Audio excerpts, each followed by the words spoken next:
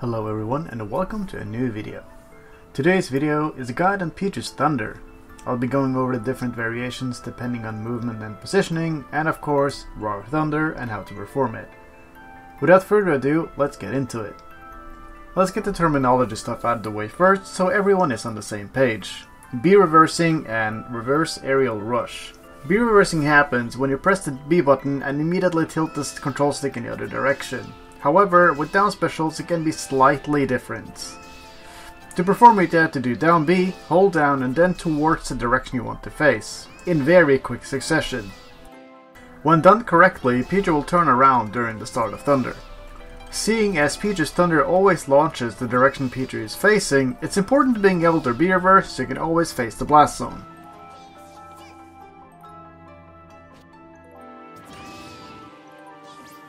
Let's move on to Reverse Aerial Rush next, or RAR for short. This can be very useful for when you want to do reverse neutral air or up air out of a dash, or, back air out of the dash.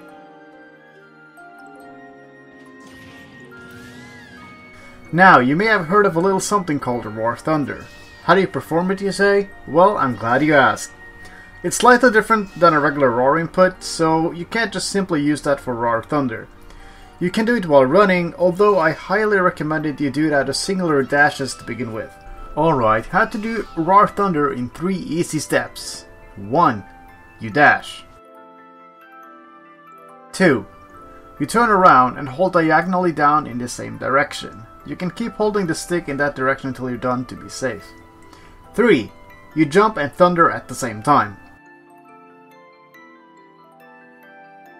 Voila!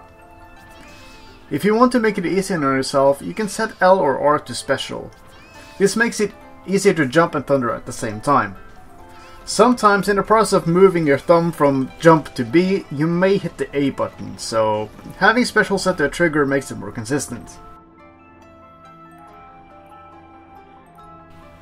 And if you're feeling cheeky, you can actually do a short hop RAR Thunder.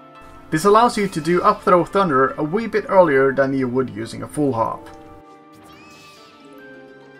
And to do up throw thunder, you up throw, of course. Then you need to follow the opponent's DI, so it can be real difficult to do it online because, delay and buffer. So you may sometimes just have to guess on which way they're going, but essentially up throw, and then you do RAR Thunder in either direction depending on where your opponent went. As for other appliances, Thunder is amazing at catching jumps. If your opponent loves jumping out of hits and combos, Thunder is your best friend.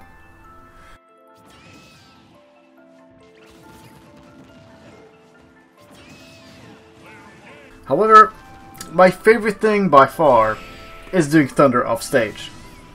If your opponent recovers high or level to the ledge, you can catch the recovery with the lightning by dropping really low, and then double jump Thunder at the same time. By double jumping you guarantee that you won't SD, and the lightning will always hit you on the way down. Sometimes the opponent will just fall past the lightning blast and die, and it just like that sometimes, You can purposely miss yourself with lightning to only get the spike, and the base knockback is actually bonkers, so even at 0% it will probably just kill the opponent. It's actually crazy. One of my I noticed a lot of favorite things in this video, but one of my favorite things that I've actually just started implementing into my gameplay is fast fall up air into Thunder. Now this combo is actually so cool, and oh man, I'm sorry, I'm just getting a little bit emotional, but yeah, it's like one of the most hyped things for me ever. It's a bit of a mix-up, but if you get it, you can fast fall up air, as I said, and then immediately, double jump Thunder. And your opponent will either get launched to the blast zone, or they will just get spiked, or, I don't know, it's actually crazy. You can get a lot of things out of this, and more often than not, he'll just kill your opponent, and it's actually just absolutely crazy. Of course, you can also just fast fall up air and then Thunder without double jumping, and you will get the spike regardless. So if you're stuck up, you can definitely do that. And that's going to be it, I think. I wanted to try making this video as short and concise as possible, while still giving out as much info as I could. I hope it was helpful, thank you guys for watching, and I'll see you guys next time.